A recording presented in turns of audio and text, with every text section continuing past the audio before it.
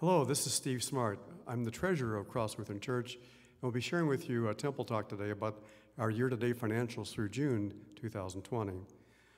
First, apologies. You can probably see that I have a row of pens in my pocket here. The problem is I've lost my pocket protector, and it was deluxe. It was 2-row, and so I really feel a little naked, and this isn't right, but I hope you'll bear with me on this. The other thing, too, is I was so nervous about this presentation this morning, I went looking for my slide rule. Those of you who are old enough, you probably know what those are. Anyway, it's a tool I use to do the financials, and I've lost it. And so bear with me. I just hope that the numbers are correct, and I think that they are. So a little bit about me. My wife and family accused me of being a guy that's pretty tight with money, and in fact, they also accused me of, when I walk, I squeak.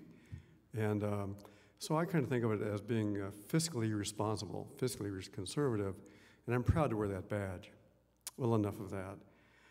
What I'm going to do today is share with you our financials at a very high level, and I'll be sending this information out to you by email, too, that you have the numbers to work with. I know there'll be a number of them, but you can't have a financial report without having financials. First, I'd like to talk about the good news.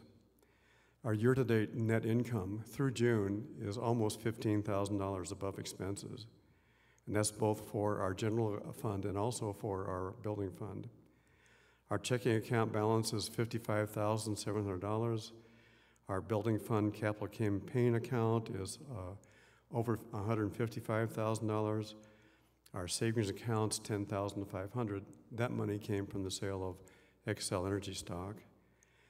We still have a line of credit at the bank for $10,000 for emergencies, and I think you all know that we did receive an SBA loan of $33,900 that will hopefully be converted to a grant.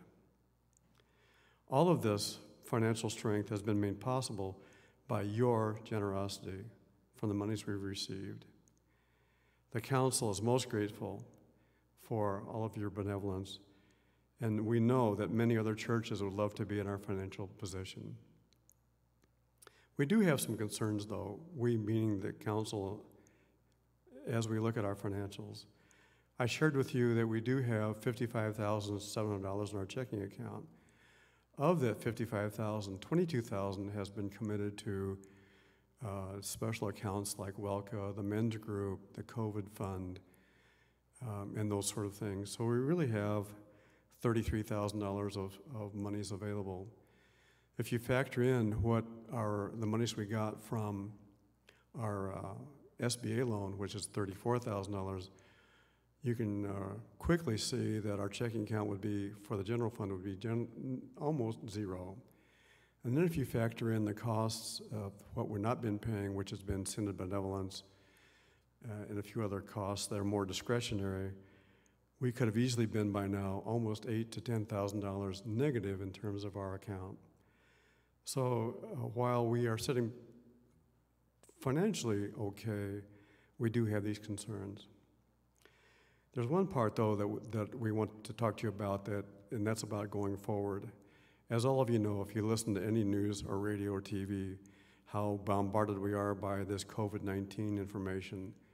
We're concerned going forward about how this will affect us, how we will conduct our services, how we will do Sunday school, how we'll do different fundraising projects, including, but not limited to, WELCA and their cookie fund. So we meaning the council, are really concerned about going forward. So we ask of you to continue to support us financially as you have. And even if you have extra incomes as we go forward, we have spots for those incomes to pay for those things that we haven't paid for before.